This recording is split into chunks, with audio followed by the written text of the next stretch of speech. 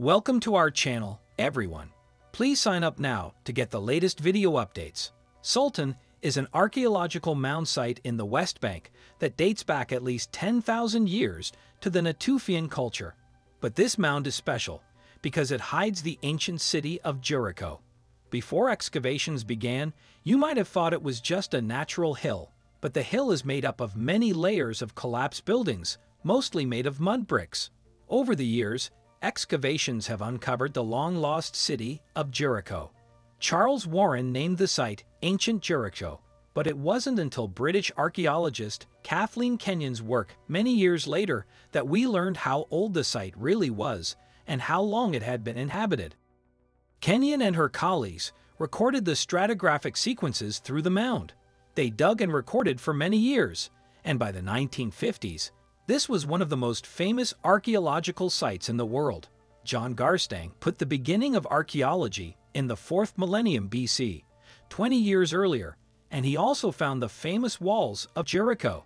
But it was Kenyans who found that the mound site had been continuously inhabited for at least 8,000 years, from about 9400 BC to 1440 BC. This was a shocking discovery in the 1950s because no one had expected such a large archaeological site to be so old. There was also the possibility that Tel Sultan had been used by the Natufian culture as a camping ground during the Younger Dryas because of the nearby Aina Sultan spring.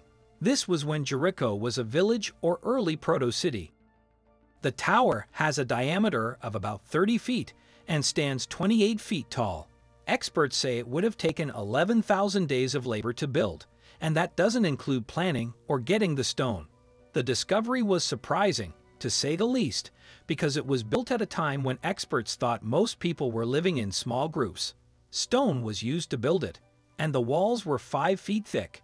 Inside, there was a 22-step staircase that went all the way to the roof, which at the time was unmatched in size and design. This amazing tower is a pre-pottery Neolithic building.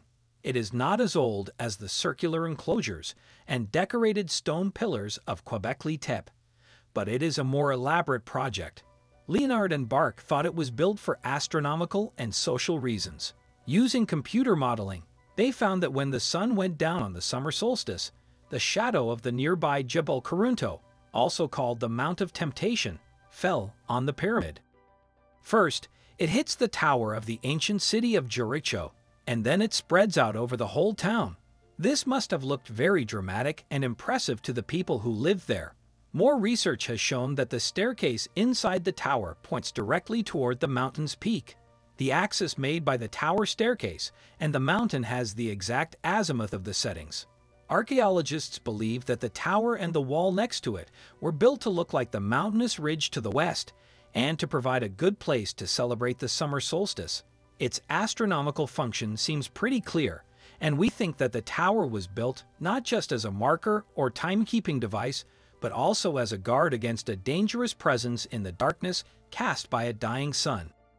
It could have been a place to watch for approaching enemies or animals with moving heads. It could also have been a good spot to keep an eye on your own people. Beacon, a place where people could meet and talk in public. If you spent 11,000 days building a building this big in the Neolithic era before pottery, it would have had more than one purpose and been a sign of something. Barque and Leonard said that when people lived in a settled community, they couldn't just pack up and leave if there was a physical or spiritual threat. Instead, they had to build strong, permanent protections and convince the community of the importance of these operations. The tower was a way for Neolithic people to turn their fears about the afterlife into a real symbol of power. When it was built, the Levant was in a time of change. People were moving from being nomadic hunter-gatherers to being stationary food producers.